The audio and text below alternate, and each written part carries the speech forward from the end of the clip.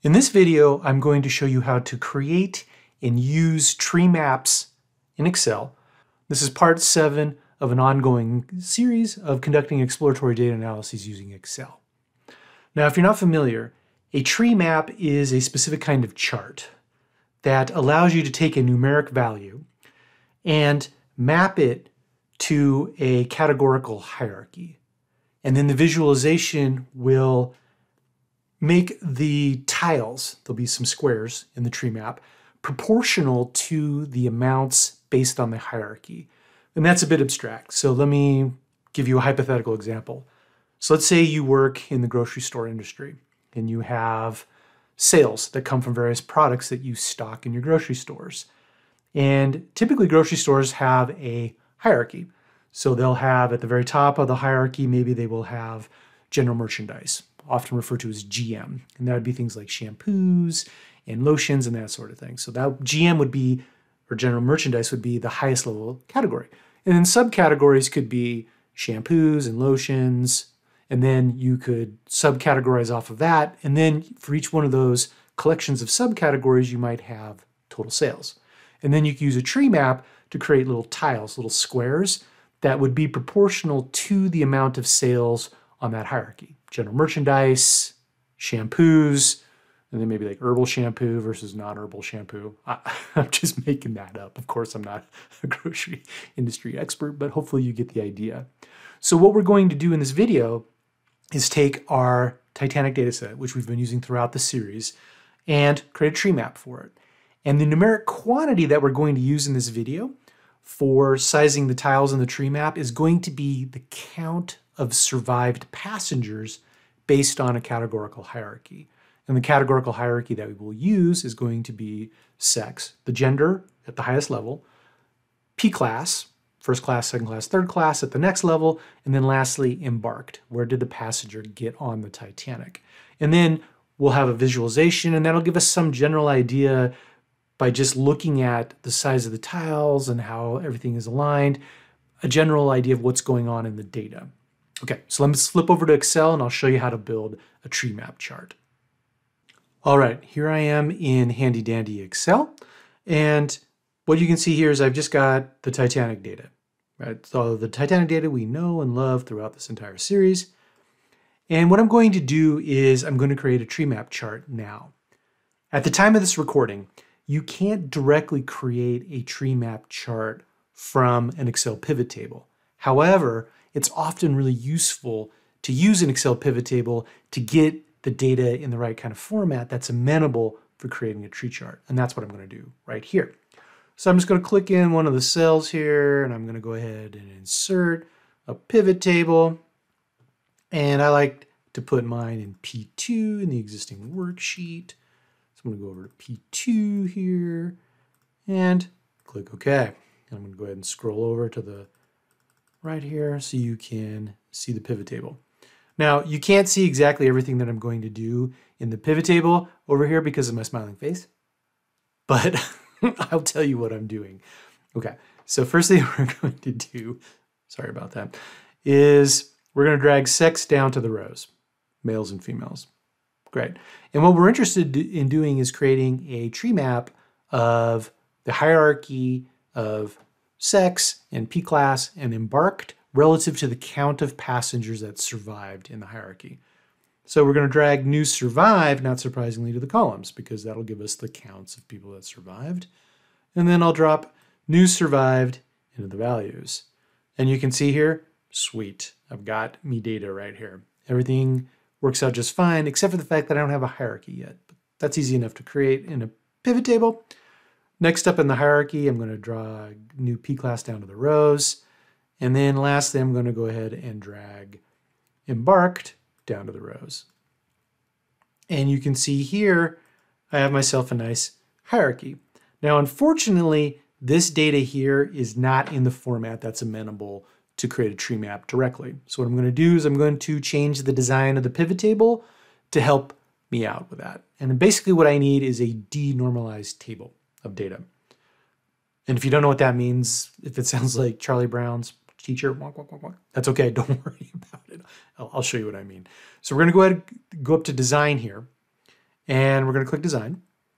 And the first thing we're going to do is we're going to change the report layout. We're going to change the format of the pivot table to be in tabular form. And that's pretty good. That's looking pretty good. It's not quite denormalized yet, so let's go ahead and get rid of some stuff that we don't need. So we don't need the totals. So we're going to get rid of the subtotals because we don't need them. We're going to get rid of the grand totals because we don't need them. And then lastly, what we're going to do is now ask for all of the item labels to be repeated. And now we've got ourselves a nice denormalized table. Female, female, female, female, male, male, right? So on and so forth. This is exactly the format that we need for working with a tree map chart. Now, unfortunately, once again, you can't create a tree map chart directly from a pivot table. So if I did this and I went up to insert and I'm like, hey, grab me a tree map hierarchy chart. Sorry, Dave, no dice. Okay, so no problem. We can go ahead and just use some good old fashioned copy and paste to make this happen. So we just go and highlight all of these because we want all that data. And we Control C. And all we're going to do is just click right here and we're just going to paste the values. Boop.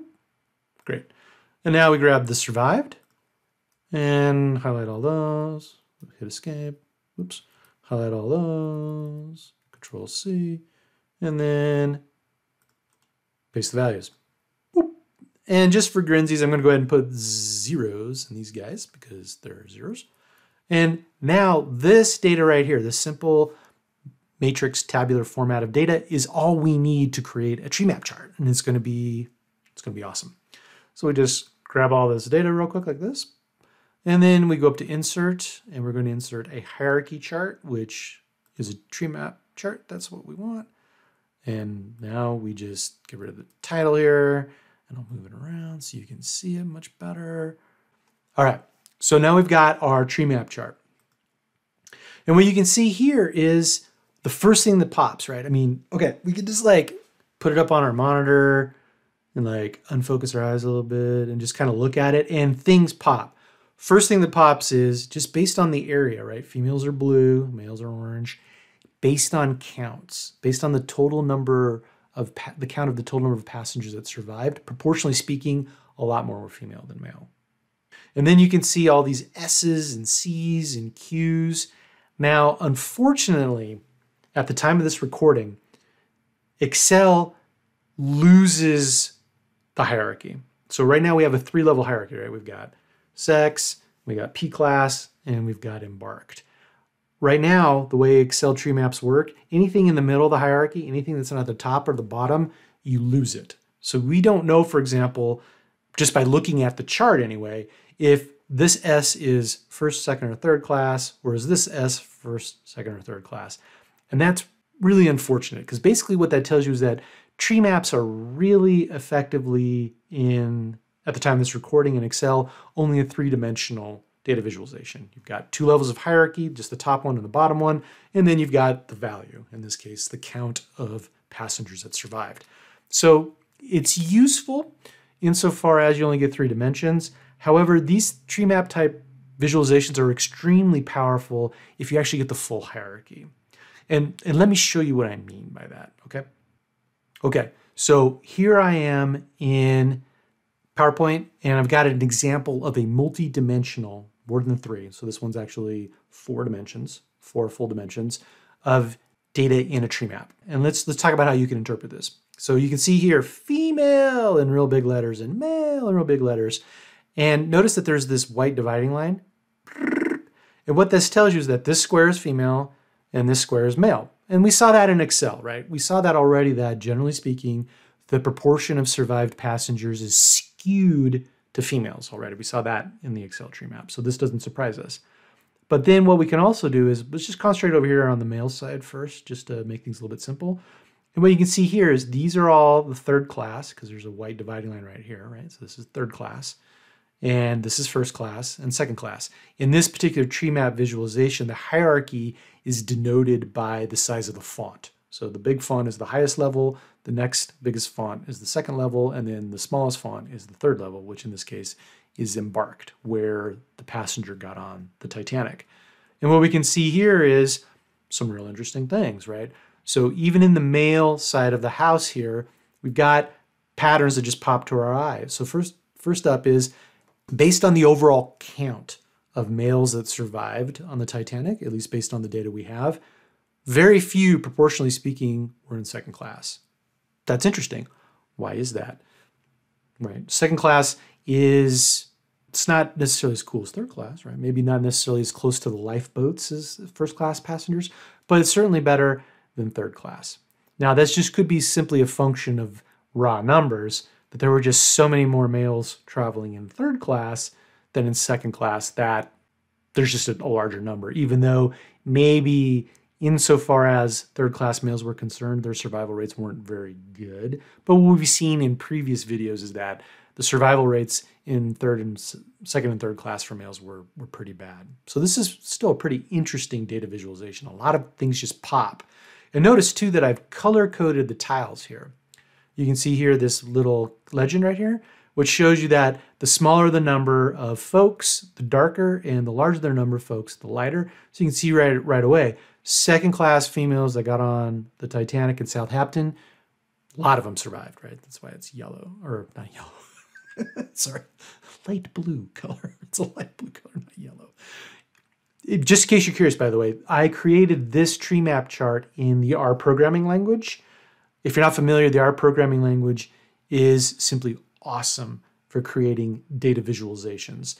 And another thing that makes the R programming language so great is that it's actually relatively easy for Excel users to learn how to program in R and create data visualizations like this. And if this interests you at all, just go ahead and click up here. I have an online program where I teach Excel users R programming, and then you can learn how to create data visualizations like this. And trust me, R programming is a lot easier than you might think. So there you have it. This is a multi-dimensional. So this is 4 dimensions here. And you can actually put more dimensions than this in a R Treemap. And it's really powerful. It's much more useful than what you get out of the box with Excel. Okay, if you're interested in learning more, right? If you've got Excel skills, you're interested in learning more ways to analyze data more powerfully, why don't you just go ahead and check out some of these videos right here and here.